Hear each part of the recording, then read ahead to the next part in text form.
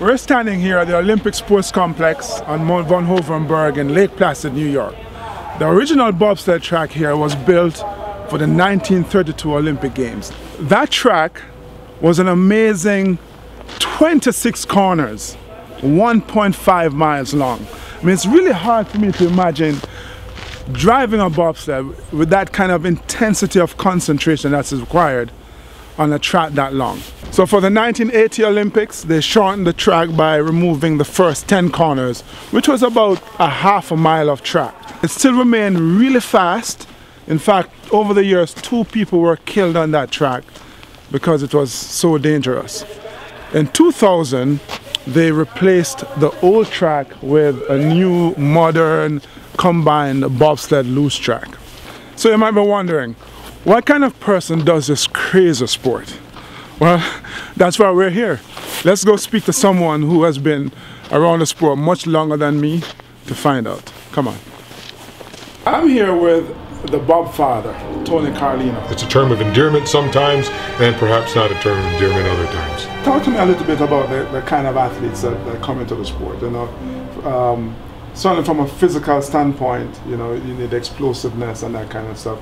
So I'm curious to hear your take on that as an athlete, as a coach for many years, as an administrator. Look at our women's bobsleigh team now. Tiana Matheson, Lolo Jones, attracting fabulous athletes, gold medal, world record, Olympic record holders, athletes at that level, and the same in the men's programs across the board. What do you think I guess, the mental makeup of the athlete coming into the sport is now? Are they daredevils or?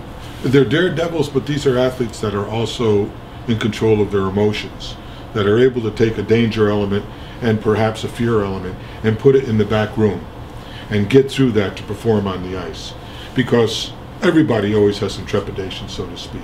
And that's always there, and that challenge is always there. That's why they're not lining up out to the parking lot to do these sports. You know, what were your first thoughts when you heard that Jamaica had a bobsled team? Well, when I first heard that Jamaica had a bobsled team, you know, it was kind of like with a sideways smile, going, what is this, a PR thing? What are they going to show up with? You know, is it a circus? Is it real? When we saw you guys, we knew it was real. There were real, high quality, great athletes showing up for the Jamaican program. But my mistake is that after Howard Seiler decided he wasn't able to coach in '88, he asked me to be the coach. And I told Howard that I don't think I could take the job because Tom Selleck probably wouldn't play me in the movie. And I remember us being in Calgary, and it was one day after training, we were at the Athlete Training Center, and I'm walking past a US team, and you were in there cursing them out and going, even the Jamaicans? I tried to use it as a lever for my team, that a few guys that were on the beach 60 days ago were now on the Calgary track where we're going to have all sorts of World Cup competitions, and they beat us at the start. It was, you know, a big motivator for my team, and I was there to help motivate them. I know, they killed us the next day. Yeah. And it's something I talk about all the time, how, you know, of course, when people hear about the Jamaica Bobsled Team, they always have that sideways smile. Yeah.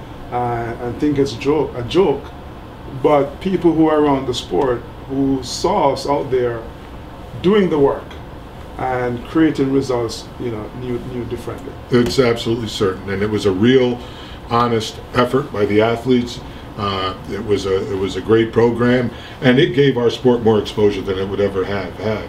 Similar to what Eddie Eagle did for ski jumping. We are the hottest thing on ice.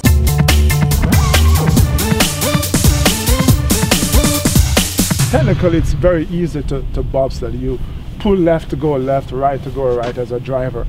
But in my mind, the core of being a bobsledder starts in here. You have to believe in your heart, and there's no question. You had to have heart, because remember also in our time it wasn't so easy to do these sports.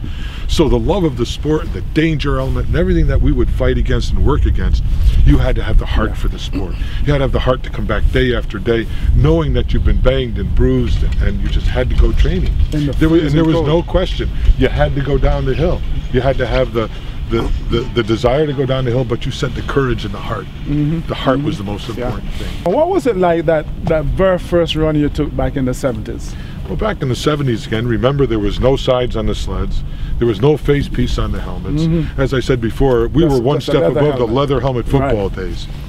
And I came up here and there was a guy that needed a brakeman. I had no clue what kind of driver he was, whether he was a national team guy or just some guy out of a bar. So did you know what you were getting yourself into? I had no clue until we got about 200 meters down this course, and I was saying, oh my God, what am I doing here? And that was it. And the further and the faster we went, I was just going, this is the most unbelievable experience I've ever had in my life.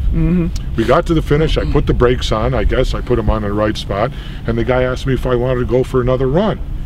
And at that point in time, I had to make my decision. Which way am I going? Am I going to go back to the top? Because if I don't, it's all over. Right. And I decided, yes, I wanted to go back up. The first ride was the easiest. The second was the tougher. That's true. To decide. My first run up in Calgary, Joe Kilburn put us on from, it's a half mile. And, you know, it's, well, you're getting 30 miles an hour, maybe, if that fast. And it felt like I was flying. I was scared to death. By the third run, I was hooked. That was it. I was hooked. And then it becomes, it's addictive. And, you know, I have to tell you, even for our own ego, to say you're a bobsledder made me feel pretty good. Because everybody knew that we were special. And we knew we were special. Every guy that did this sport was special on all levels, from the Olympic medalist to the guy that was finishing last in the club races. They were all special. To meet that challenge, to go down this hill and have the heart to do it day after day, because the difference between the #1 guy and the #20 guy might be 1 mile an hour. I can remember when I started driving the first year, I would take a run down this track, get out of my sled at the finish, my brakeman was going to take the sled, and I'd end up just about running back up the track watching other sleds going. And then you get back to the top and you go, my God, I just ran a mile uphill and I'm still wired. Let's do it again. I'm still wired. And that was our life. That was our life. One of the things I remember, you know, on my time being on the circuit is just how close-knit all of us were as athletes. I mean, when we were at the track racing, especially on race day, especially at the Olympic Games, we weren't friends. But as soon as the race was over, we're all buddies again. I mean, what are your thoughts on this? I haven't seen you in probably 25 years, and we were as macho as they come. And there are very few times in my life when I go like,